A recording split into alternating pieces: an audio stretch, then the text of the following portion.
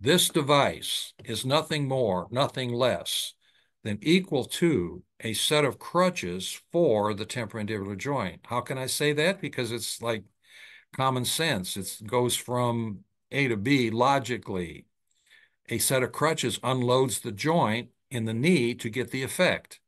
This device unloads the temporomandibular joint to get the effect. What is the effect? To decrease the inflammation. When you decrease the inflammation by unloading the joint, the symptoms go away. Now, the orthopedic surgeon, when he puts the patient on crutches, asks the patient to use the crutches, he has to rely on his recommendation or treatment to the patient to have good patient compliance.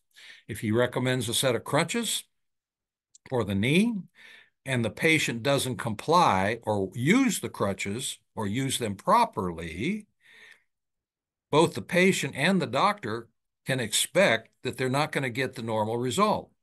They're not going to get the expected result. They're not going to get the result of the of the knee. They're not going to get the result of the knee symptoms going down. Why? Because the patient wasn't compliant by using the crutches to unload the knee. Okay? I hope by now you know where I'm going with this.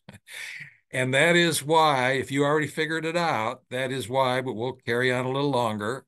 That is why in treatment of temporomandibular joint problems with a properly made device that actually works, the protocol is more important than the device. So to carry it to its finish in treating the temporomandibular joint with a device that does nothing more, nothing less than unload the temporomandibular joint, and it also allows the mandibular condyle or ball to fit in its correct position in the socket in the glenoid fossa. That's the two things the device does. It allows the jaw to go back to centric relation. It allows forces to come off the joint. Centric relation, in all the textbooks, one of the other names for centric relation of the jaw, of the teeth, is comfort zone or rest position.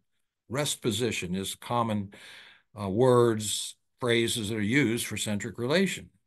Why rest position? Because that's where the jaw rests, and that's where it rests comfortably, and it allows the tissue to be in its best position and allows inflammation to decrease. So either way, you're decreasing inflammation within the temporomandibular joint by unloading the joint, separating the back teeth.